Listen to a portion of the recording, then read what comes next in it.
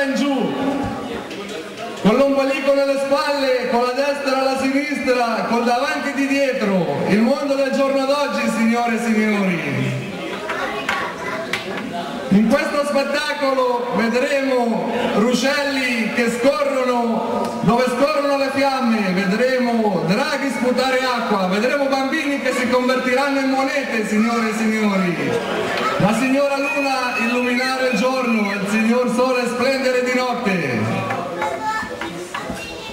Grazie signore e signori e vi auguro di passare una buona serata con noi allo spettacolo del mondo all'incontrario.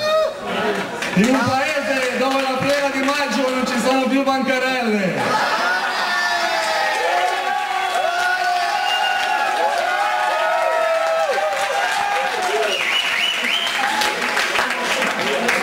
Dove per buttare via 4 rami bisogna pagare. Benvenuti nel mondo all'incontrario, a testa in giù.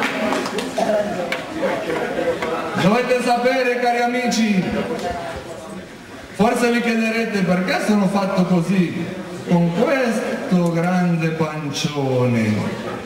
E se guardate bene vi sembrerà di riconoscere qualche continente, però mi direte, no, questo mondo è l'incontrario.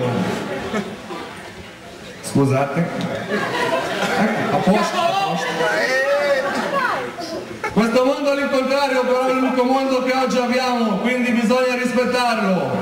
E la mappa, il mappamondo che ci insegnano alla scuola, ragazzi, mente, perché l'equatore non lo attraversa a metà, ma tutto quello che sta al nord sembra più grande di quello che c'è al sud.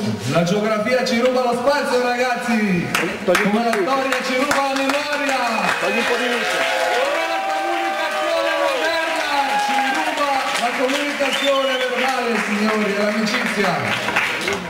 Come ci hanno rubato anche la bancarella del 1° maggio. Dovete scusarmi, non voglio annoiarvi, ora me ne vado. Lascio fare ancora una canzone al mio amico Vasco Rossi. Più tardi attenderemo anche Manu Ciao, però ci hanno comunicato che c'è un po' di traffico al Gottardo e tarderà un pochino. Grazie signore e